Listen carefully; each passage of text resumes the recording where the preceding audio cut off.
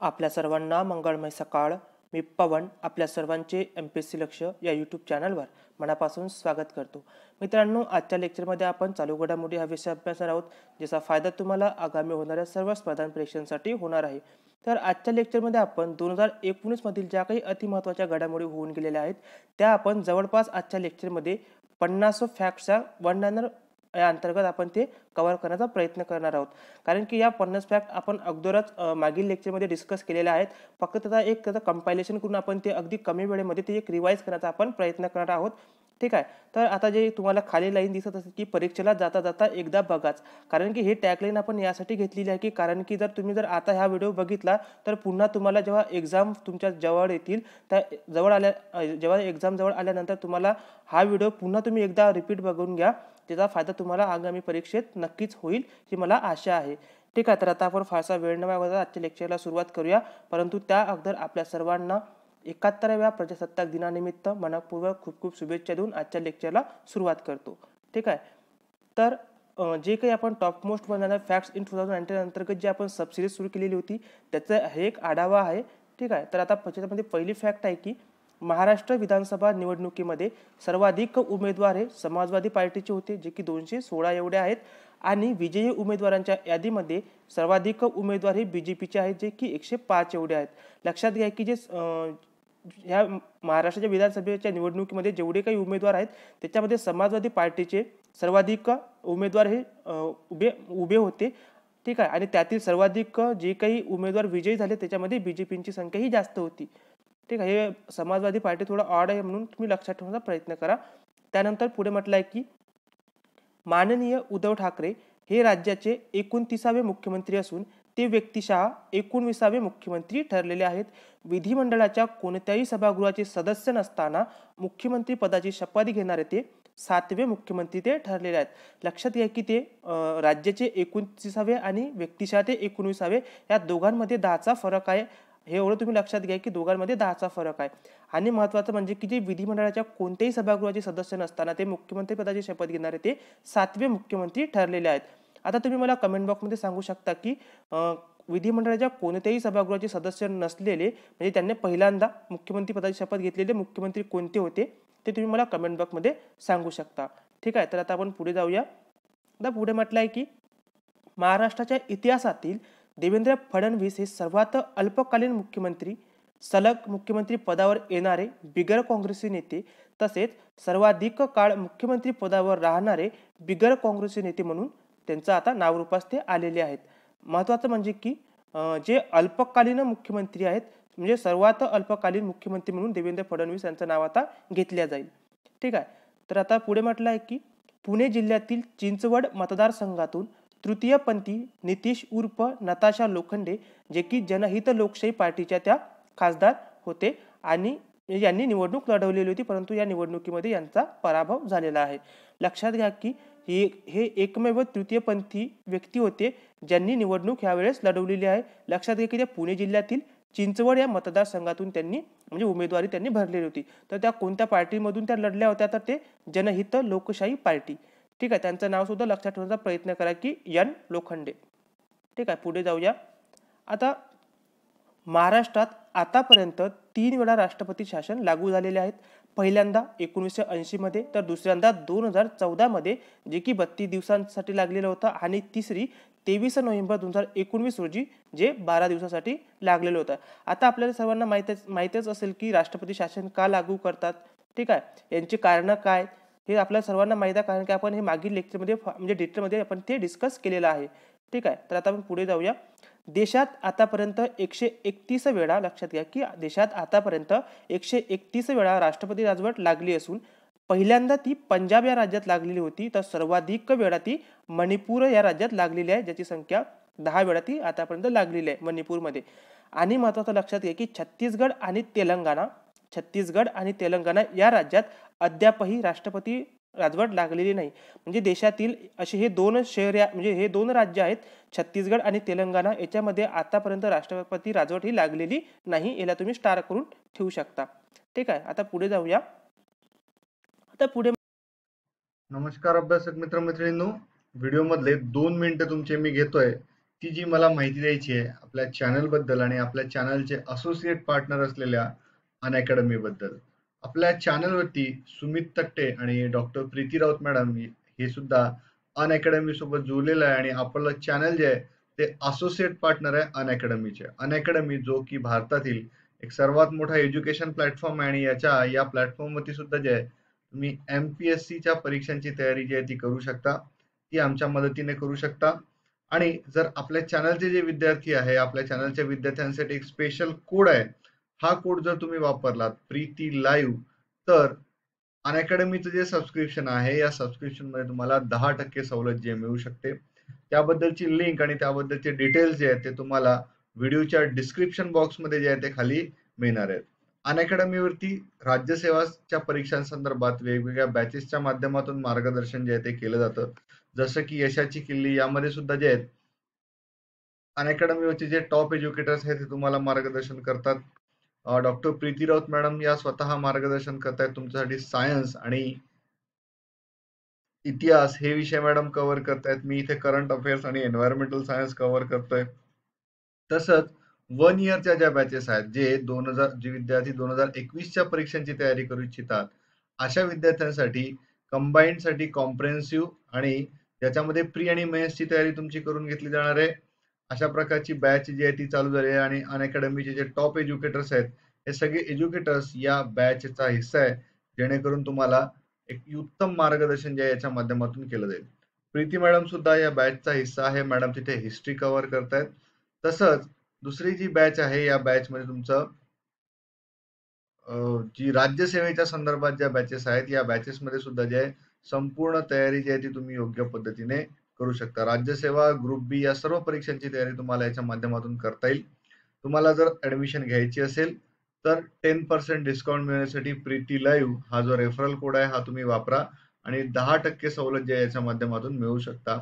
जी fee 1400 रुपये आहे ती तुम्हाला 1260 आणि जर तुम्ही 1 वर्ष किंवा 2 वर्षाचं 12 महिने किंवा 24 महिन्याचं सबस्क्रिप्शन घेताय त्यामध्ये 75% पर्यंतच सवलत जी आहे ती तुम्हाला मिळते आणि आपला जर रेफरल कोड वापरला तर 10% एक्स्ट्रा सवलत तुम्हाला मिळते. जर तुम्हाला काही अडचण असेल तर खाली व्हिडिओच्या डिस्क्रिप्शन बॉक्स मध्ये टेलिफोन क्रमांक दिलेला आहे, तो तुम्ही वापरू शकता आणि टेलिग्राम चॅनलला सुद्धा जेथे जाऊ शकता. तर ते फ्री कोर्सेस प्लस कोर्सेस सगळ्यांसाठी तुम्ही जॉईन करू शकता. तर काय अडचण असल्यास आम्हाला अवश्य भेट द्या. धन्यवाद. आणि आता आपला अभ्यास जो आहे तो आपण कंटिन्यू ठेवूयात. म्हटलंय की हज यात्रा प्रक्रिया संपूर्णतः डिजिटल करणारा भारत हा जगातील पहिला देश ठरलेला आहे. आता हज यात्रा आपल्याला माहिती आहे की जे काही मुस्लिम बांधव आहेत, मुस्लिम बांधवासाठी हज यात्रा ही म्हणजे खूप महत्त्वाची त्यांची ही यात्रा असते. ठीक आहे. आणि हे संपूर्णतः डिजिटल पद्धतीनं म्हणजे त्याचं रेकॉर्ड ठेवणं म्हणजे परवाना वगैरे देणं हे सर्व म्हणजे डिजिटल माध्यमाच्या स्वरूपातून करणारा भारत हा जगातील पहिला देश ठरलेला आहे.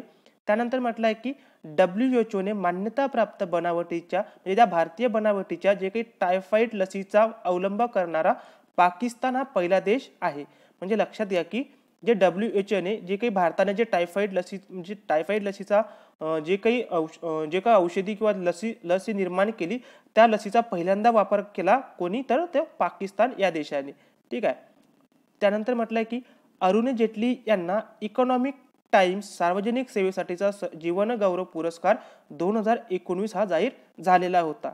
ठीक आहे. आता आपण इथं होता का लिहिलंय कारण की म्हणजे पास्ट टेन्स आहे आणि अरुण जेटली यांचा मृत्यू सुद्धा 2019 मध्ये झालेला आहे. ठीक आहे. तर आता आपण पुढे जाऊया. पुढे म्हटलंय की अपंग व्यक्तींच्या पुनर्वसनासाठी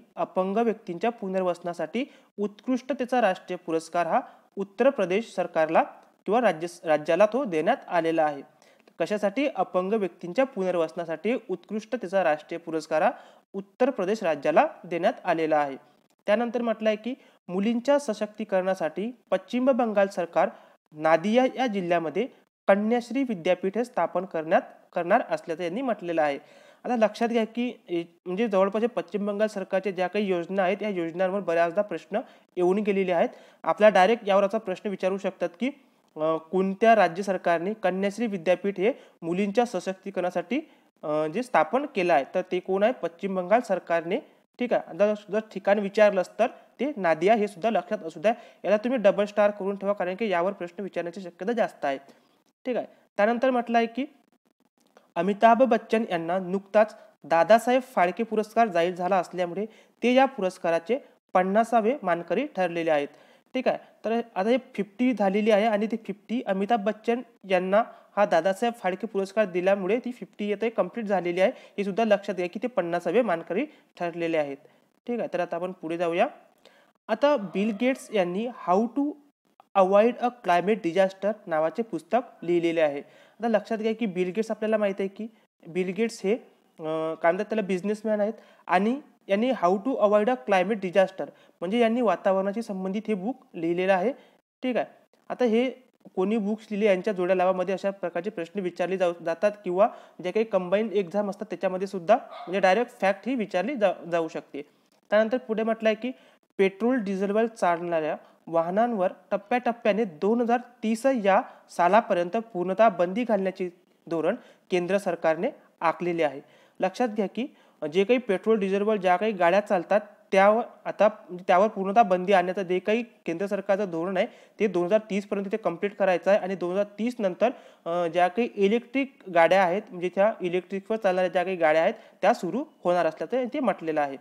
ठीक आहे. पुढे म्हटलं आहे की फादर फ्रान्सिस दी ब्रेटो यांच्या जीवनचरित्राचे नाव नाही मी एकला असं आहे.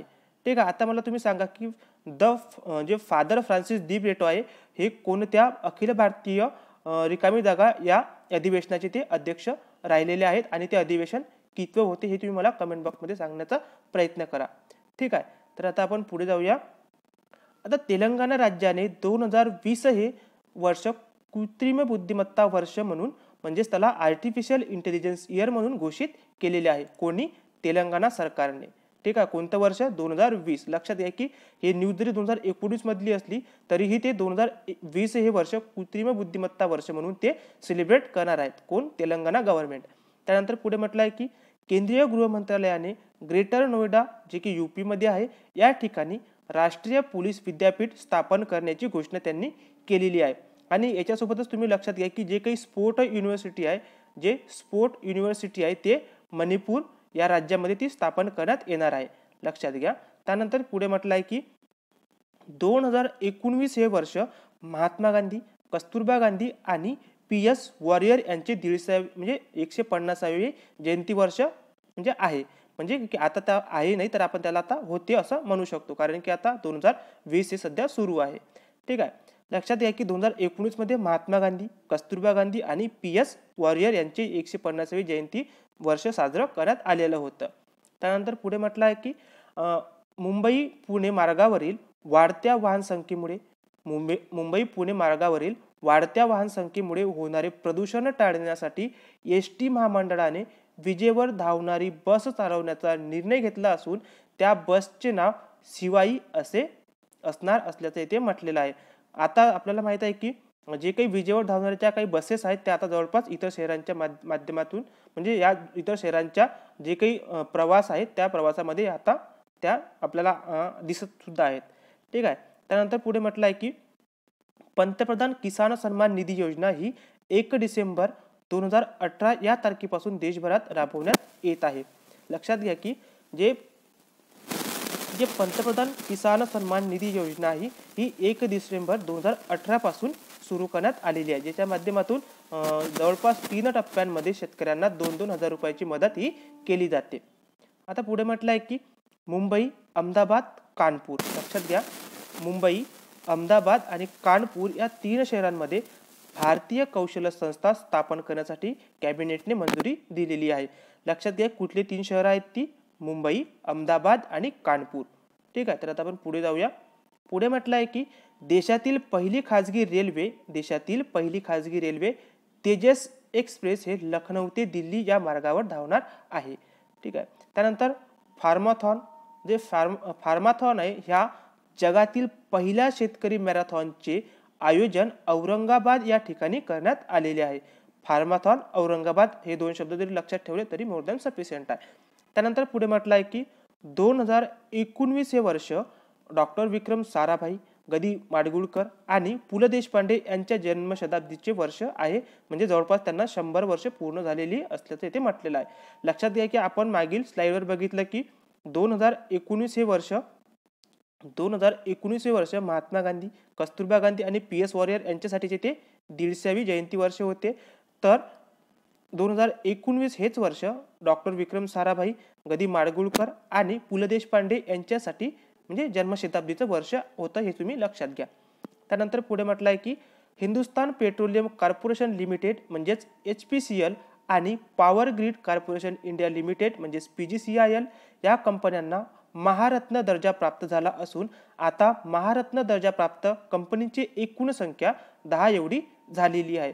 लक्षात घ्या की आता आपल्याला यावर डायरेक्ट प्रश्न सुद्धा विचारले जाऊ शकतात की महारत्न दर्जा प्राप्त असणाऱ्याची संख्या 10 आहे. लक्षात ठेवा, 10 आकडा लक्षात ठेवा. आणि आता नुकतंच कोणत्या 2 कंपन्यांना जाहीर झालं तर ते HPCL आणि PGCIL या 2 कंपन्यांना आता महारत्न दर्जाचा म्हणजे महारत्न दर्जा मिळालेला आहे. त्यानंतर पुढे म्हटलं आहे की इंडियन फिस्कल फेडरलिझम या पुस्तकाचे लेखक YV रेड्डी आहे. याला तुम्ही स्टार करून ठेवा, ठीक आहे, कारण की हे वित्त आयोगाचे अध्यक्ष सुद्धा राहिलेले आहे. त्यानंतर पुढे म्हटलं आहे की पिनाकी चंद्र घोष हे देशातील पहिले लोकपाल म्हणून निवड त्यांची झालेली आहे. ठीक आहे. तर आता आपण पुढे जाऊया. पुढे म्हटलं आहे की लोकसभेच्या इतिहासातील सर्वात तरुण उमेदवार म्हणून चंद्राणी मुर्मू, ज्या की बिजू जनता दल या पक्षाच्या त्या खासदार आहेत, ज्या ओडिशा राज्यातील आहे. आणि त्यांचं वय जेव्हा त्या निवडून आल्या तेव्हा त्यांचं वय 25 वर्षे 11 महिने 8 दिवस एवढं होतं. ठीक आहे. कोणत्या म्हणजे ते जे आहेत ना इतिहासातील सर्वात तरुण उमेदवार म्हणून त्यांची म्हणजे त्या निवडून आलेल्या आहेत. त्यांचं नाव लक्षात ठेवण्याचा प्रयत्न करा, चंद्राणी मुर्मू, किंवा याला तुम्ही शॉर्टकटमध्ये ते सेम सुद्धा लक्षात ठेवू शकता. ठीक आहे. तर आता आपण पुढे जाऊया. मसाला कर्जरोखी जारी करणारे केरळ हे देशातील पहिले राज्य ठरलेले आहे. कोणतं? मसाला कर्जरोखी. आता मसाला कर्जरोखी काय असतात हे आपल्याला आपण मागे सुद्धा डिस्कस केलेलं होतं. ठीक आहे. तर आता त्यावर आपण जास्त काही फारसं बोलू नये. आता पुढे जाऊया की सागरी मत्स्य उत्पादनामध्ये आंध्र प्रदेश हे अग्रेसर राज्य असून महाराष्ट्राचा याच्यामध्ये 4था क्रमांक लागतो. आणि लक्षात घ्या की अंतर्गत मासेमारी आणि बहिर्गत मासेमारी मधला फरक लक्षात घ्या की अंतर्गत मासेमारीमध्ये आंध्र प्रदेश पहिल्या क्रमांकावर, तर सागरी मासेमारीमध्ये गुजरात हा पहिल्या क्रमांकावर आहे. ठीक आहे. तर आता पुढे जाऊया. आता देशातील पहिला कचरा कॅफे हा अंबिकापूर, जे की छत्तीसगडमध्ये आहे, येथे सुरू करण्यात आलेला असून शहराला प्लास्टिक मुक्त बनवणे हा त्यामागचा हेतू आहे. लक्षात घ्या, आपल्याला हेतू सुद्धा विचारतात म्हणून आपण ते हायलाइट केलेलं आहे, म्हणजे त्याला आपण बोल्ड केलेलं आहे. शहराला प्लास्टिक मुक्त बनवण्यासाठी छत्तीसगडमधील अंबिकापूर या शहरामध्ये देशातील पहिला कचरा कॅफे त्यांनी सुरू केलेला आहे. त्यानंतर PA संगमा यांनी 2013 मध्ये स्थापन केलेल्या नॅशनल पीपल्स पार्टीला राष्ट्रीय पक्षाचा दर्जा मिळालेला असून तो आता 8वा पक्ष ठरलेला आहे. आणि त्या पक्षाचं जे काही राष्ट्रीय चिन्ह आहे ते पुस्तक आहे, हे सुद्धा तुम्ही लक्षात घ्या. आता याच्यामध्ये आपण जवळपास 5 फॅक्ट ह्या कव्हर केलेल्या आहेत की PA संगमा हे संस्थापक होते, नॅशनल जी NPPचे संस्थापक आहे PA संगमा. कोणत्या? आता NPPची स्थापना 2013 मध्ये झालेली आहे आणि NPP हा 8वा पक्ष ठरलेला आहे, ज्याला म्हणजे तो राष्ट्रीय पक्षाचा दर्जा त्याला मिळालेला आहे. आणि या पक्षाचं चिन्ह हे पुस्तक आहे, याला तुम्ही स्टार करून ठेवा. ठीक आहे. तर आता आपण पुढे जाऊया. आता जगातील सर्वात लांब मिठाची गुहा ही इस्रायलमध्ये सापडलेली आहे. तिचं नाव मलहम आहे, जी की 10 किलोमीटर एवढी आहे. त्यानंतर पुढे म्हटलं आहे की देशातील पहिले हत्तीसाठींचे रुग्णालय चुरमुरा जे की जिल्हा मथुरा उत्तर प्रदेश येथे स्थापन करण्यात आलेलं आहे. लक्षात घ्या की देशातील जे हत्तीसाठीचे जे रुग्णालय आहे ते चुरमुरा जे मथुरेमध्ये आहे, तिथे उत्तर प्रदेशमध्ये ते स्थापन करण्यात आलेले आहे. आणि याच्यात दुसरी फॅक्ट, याच्याशी संबंधित एक दुसरी फॅक्ट लक्षात घ्या, ज्याच्यामध्ये हत्तींसाठीचे पुनर्वसन केंद्र. लक्षात घ्या की हत्तीसाठींचे पुनर्वसन केंद्र हे केरळ येथील तिरुअनंतपुरम मधील जे काही कोट्टूर शहर आहे तेथे ते पुनर्वसन केंद्र स्थापन करण्यात येणार आहे. ठीक आहे. त्यानंतर पुढे म्हटलं आहे की भारत हा जगातील 4थ्या क्रमांकाचा कार्बन डायऑक्साईड उत्सर्जित करणारा देश आहे. भारत हा जगातील 4थ्या क्रमांकाचा CO2 उत्सर्जित करणारा देश असून पहिल्या ज्या 3 क्रमांकावर देश आहेत त्याच्यामध्ये चीन, अमेरिका, युरोपियन युनियन आणि 4थ्या क्रमांकावर भारत, तर 5व्या क्रमांकावर रशिया हा देश आहे. यावेळी सुद्धा तुम्ही लक्षात असू द्या. त्यानंतर आपण पुढे जाऊया. आता अंकुशराव कदम यांच्या मामाचा गाव अंकुशराव कदम यांच्या मामाचा गाव आधारावर देशातील पहिले इल्युजन म्युझियम हे औरंगाबाद येथे उभारण्यात आलेले आहे. ठीक आहे. त्यानंतर पुढे म्हटलं आहे की केंद्रीय नवीन आणि नूतनीकरणक्षम ऊर्जा मंत्रालयाने महासागरी ऊर्जा ही अक्षय ऊर्जा असल्याचे घोषित करण्याच्या प्रस्तावाला मान्यता दिलेली आहे, ज्याच्यामध्ये भरती, लाट व सागरी औष्णिक ऊर्जा यांचं रूपांतर केले जाते. आता लक्षात घ्या की हे आता यावर प्रश्न तुम्हाला असा डायरेक्ट विचारणार नाही की महासागरी ऊर्जांना अक्षय ऊर्जा असे म्हणतात. हे स्टेटमेंट असं डायरेक्ट तुम्हाला देतील की महासागरी ऊर्जाला अक्षय ऊर्जा असे म्हणतात. ठीक आहे. तर हे विधान बरोबर राहील. ठीक आहे. आणखी असं विचारू शकतात की अक्षय ऊर्जामध्ये खालीलपैकी कोणकोणत्या ऊर्जांचा समावेश होतो. त्याच्यामध्ये जसं तुम्हाला ही सौर ऊर्जा, ठीक आहे, सोलार म्हणजे सौर ऊर्जा देतील. त्यानंतर त्या पवनचक्कींच्या माध्यमातून जे काही ऊर्जा येतील ते ऑप्शन देतील. त्यानंतर महासागरी ऊर्जा असं सुद्धा ऑप्शन देतील. तर महासागरी ऊर्जेचा सुद्धा अक्षय ऊर्जेमध्ये समावेश होणार असल्याचं इथे आता तुम्हाला लक्षात ठेवायचं आहे. ठीक आहे. तर आता आपण पुढे जाऊया. आता पुढे म्हटलं आहे की मुंबईची आरोही पंडित ही लाईट स्पोर्ट एअरक्राफ्ट मधून एकट्याने महासागर पार करणारी जगातील पहिली महिला त्या ठरलेल्या आहेत. कोण? आरोही पंडित. त्यानंतर पुढे म्हटलं आहे की भारतीय वायुसेनेच्या विंग कमांडर शालिजा धामी ही भारताची पहिली महिला फ्लाईट कमांडर बनलेली आहे. त्यानंतर जगामध्ये पहिल्यांदा हवामान आणीबाणी घोषित करणारे ब्रिटन हे पहिला देश असून आयर्लंड हा दुसरा देश ठरलेला आहे. लक्षात घ्या की जगामध्ये पहिल्यांदा ब्रिटन या देशाने हवामान आणीबाणी ही घोषित केली होती आणि दुसऱ्यांदा आयर्लंड. म्हणजे जगामध्ये फक्त असे दोनच हे देश आहेत ज्यांनी हवामान आणीबाणी ही घोषित केलेली होती. त्यानंतर पुढे म्हटलं आहे की कोकण पर्यटनाला चालना देण्यासाठी मुंबई ते रत्नागिरी या दरम्यान जलपर्यटन सेवेला प्रारंभ झालेला असून यासाठी सुरू करण्यात आलेल्या महाराष्ट्रातील पहिल्या क्रूजचे नाव MS कर्णिका असे आहे.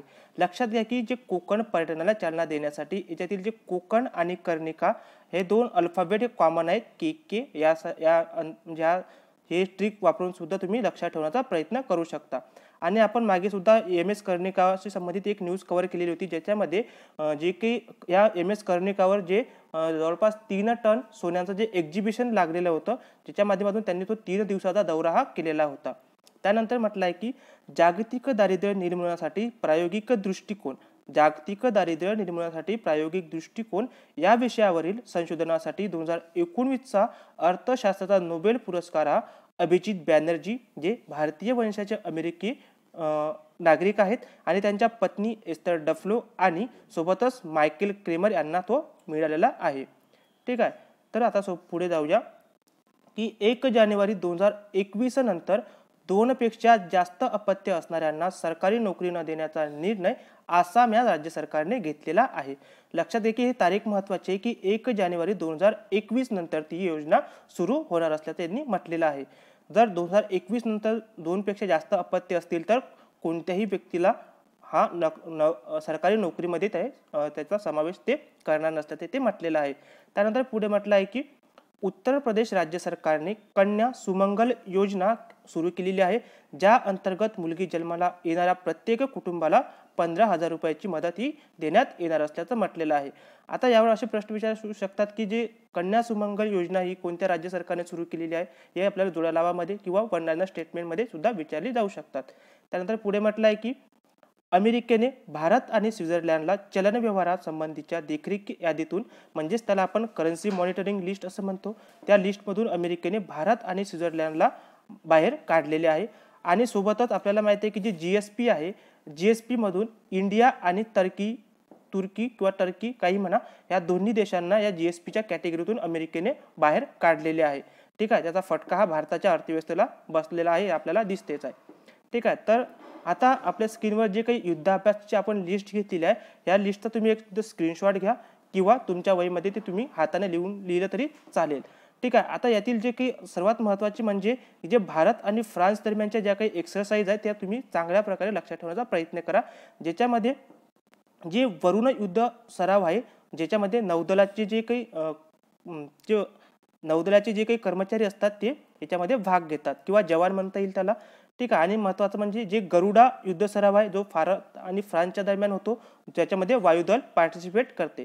त्यानंतर शक्ती हा जो युद्ध सराव आहे हा भारत फ्रान्सच्या दरम्यान होत असून तो भूदल जे काही आर्मी मॅन आहेत ते याच्यामध्ये पार्टिसिपेट करत असतात. त्यानंतर आणखी एक्स्ट्रा माहितीमध्ये लक्षात घ्या की जे अल-नगह 3 आहे, जे म्हणजे तिसरी एक्सरसाइज होती, जे की भारत आणि ओमान या 2 देशांमध्ये पार पडलेली आहे. त्यानंतर बोल्ड कुरुक्षेत्र हे भारत आणि सिंगापूर दरम्यान पार पडलेले आहे. त्यानंतर संप्रीती जी की भारत बांगलादेशांदरम्यान पार पडलेली आहे. त्यानंतर मित्रशक्ती भारत श्रीलंका. त्यानंतर मैत्री भारत थायलंड. लक्षात घ्या की इथे मित्रशक्ती आणि मैत्री या 2 दरम्यान हे पार पडल्याचं इथे म्हटलेलं आहे. त्यानंतर युद्धाभ्यास आणि वज्रप्रहार हे भारत आणि अमेरिका दरम्यान पार पडलेला आहे. त्यानंतर हँड इन हँड भारत चीन, सूर्यकिरण भारत नेपाळ आणि इंद्रा ही भारत रशिया या दरम्यान ते युद्ध सराव पार पडलेलं आपण डिस्कस केलेलं आहे. ठीक आहे, लक्षात घ्या की या पूर्णता तुम्ही एकदा स्क्रीनशॉट घ्या किंवा हाताने लिहिलं तरी चालेल किंवा एकदा व्हिडिओ म्हणजे रिवाइंड करा. ठीक आहे, तर हा होता आपल्या व्हिडिओचा शेवट. आजचं लेक्चर तुम्हाला कसं वाटलं हे तुम्ही मला कमेंट बॉक्समध्ये नक्की कळवा. व्हिडिओ आवडल्यास लाईक करा, शेअर करा, तुमच्या मित्रांपर्यंत पोहोचवण्याचा प्रयत्न करा. असेच व्हिडिओ बघण्यासाठी आमच्या MPSC लक्ष्य चॅनलला सबस्क्राईब करा. ठीक आहे, आणि महत्त्वाचं म्हणजे की व्हिडिओ तुम्ही आतापर्यंत शेवटपर्यंत पाहिलात आणि व्हिडिओला लाईकसुद्धा केलं, त्यासाठी खरंच तुमचे मनापासून खूप खूप धन्यवाद देतो आणि आपला दिन शुभ जावो.